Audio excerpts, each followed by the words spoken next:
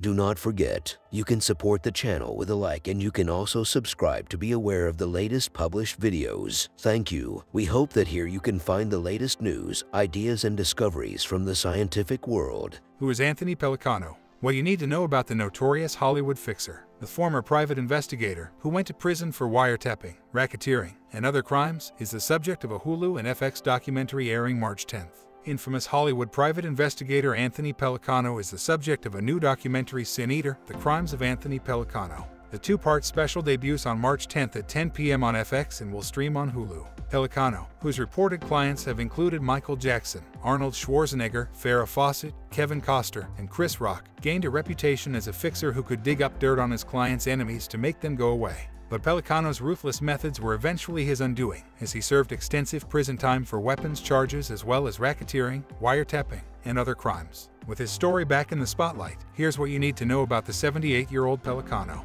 How did he become a private investigator? Anthony Joseph Pellicano was born on March 22, 1944, and grew up in Cicero, Illinois, just outside of Chicago. He was raised by a single mother and told the Los Angeles Times in a 1993 article that he was kicked out of high school at 16 because he was too interested in being a tough guy. Later, he joined the Army Signal Corps and worked as a cryptographer while he earned his JED. It was during this time that Pellicano, who had been known as Tony Pelican, returned the O to his surname.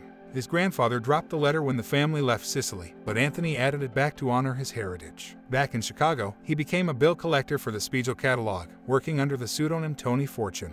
He had his own investigative business by 1969. According to the Los Angeles Times, Pellicano was known for his hyperbole and showiness. He drove twin Lincoln Continentals and had samurai swords on his office walls. He also used a controversial device called a psychological stress evaluator, which purported to measure signs of deception in the voice. By 1975, he claimed a perfect score in locating 3,964 missing persons. He once found a wealthy executive's daughter whom other detectives had sought for 5 years. He was thriving professionally in other ways, too, serving on the Illinois Law Enforcement Commission. But his sterling reputation soon began to tarnish. The commission, which was responsible for awarding federal crime funds, pressured Pellicano into resigning in 1976 following reports that he accepted a $30,000 loan from the son of mobster Paul DeLucia. Pellicano said Paul DeLucia Jr. was a childhood friend and that he had borrowed the money because the cost of starting his agency had driven him to bankruptcy. He denied connections to the criminal world. Then, in 1977, Pellicano played a key role in solving the grave robbery of producer Michael Todd, who had been married to Elizabeth Taylor when he died in a plane crash in 1958. Pellicano notified police he had an informant who knew where Todd's bones had been moved. The PI said the robbers were after a 10-carat diamond ring they believed to be in Todd's casket.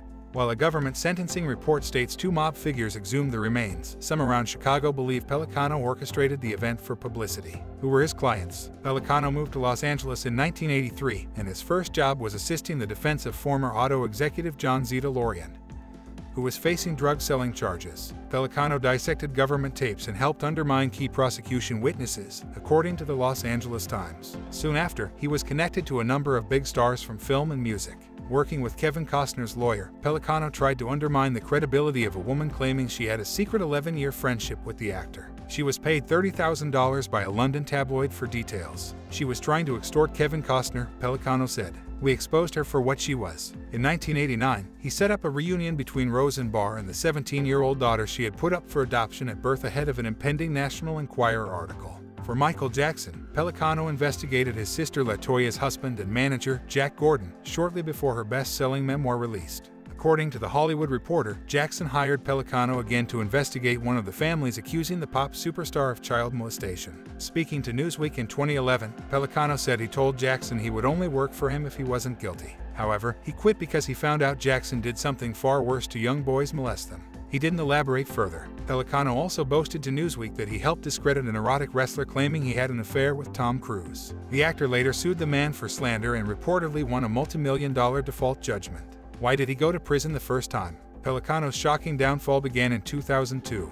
According to The New Yorker, journalist Anita M. Bush, a contract employee for the Los Angeles Times, had been writing a series of investigative stories about the film industry and Hollywood superagent Michael Ovitz. One story alleged that mob money may have financed a film starring Steven Seagal. On June 20th, Bush discovered the windshield of her Audi had cracked. On top lay a dead fish holding a rose in its mouth. A note simply saying stop was also left at the scene. Bush told police that over the next few months, someone had tapped her phone, hacked into her computer, and tried to run her over. Both Seagal and Pellicano denied involvement with the initial threat against Bush, according to the Los Angeles Times. However, a man began calling Bush claiming he knew who carried it out. When Los Angeles police confronted this informant, he agreed to wear a wire at meetings with ex-convict Alexander Proctor, who he said was responsible for the vandalism. According to an FBI document, Proctor said in a July 3 conversation that he had intimidated the reporter at the request of Anthony, who was a big investigator in Los Angeles. After obtaining search warrants for Pellicano's office, FBI agents discovered explosives, 2 hand grenades, loaded pistols, and about $200,000 in cash in his safe in November 2002. Pellicano is said to have told an agent that the materials were from an old case of his and that he had forgotten they were there. He was arrested and arraigned on weapons charges. According to Variety, Pellicano pleaded guilty to a felony count of possessing unregistered firearms and a felony charge of possessing C4 explosives in October 2003. He went to prison that November and received a 30-month sentence a few months later on January 25, 2004. What about the wiretapping?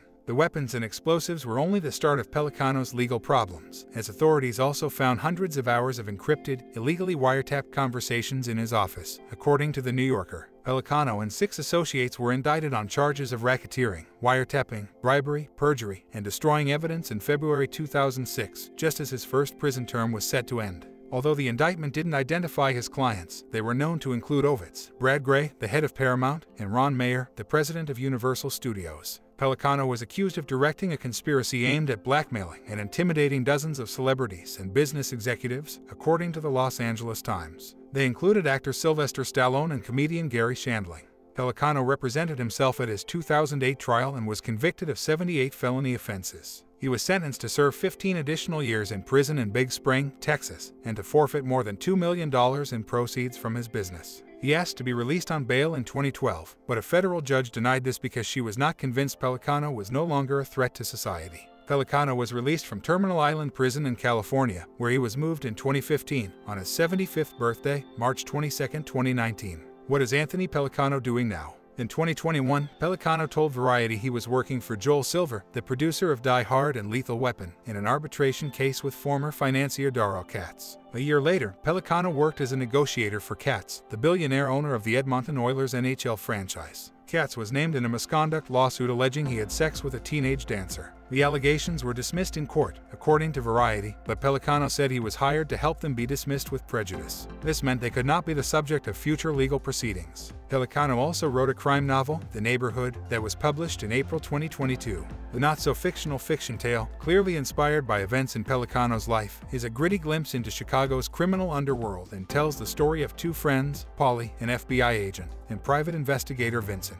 As of August 2022, Pellicano said he is not doing any private investigation work, saying it would be intellectually stupid of him. He is no longer licensed to work as a private eye. He told Variety the majority of his work involves corporate disputes and #MeToo cases. Does Anthony Pellicano have a family? According to a 2003 Los Angeles Times article, Pellicano has 9 children. He has been married at least 6 times. His most notable relationship was with ex-wife Kat Pellicano. The 2 first met in 1984 and, according to Vanity Fair, had 4 children together, daughters Alana, Tori, and Josie, and a son named Luca, whom they raised in suburban Oak Park, California. They divorced in September 2002 and then remarried in 2007, according to Deadline.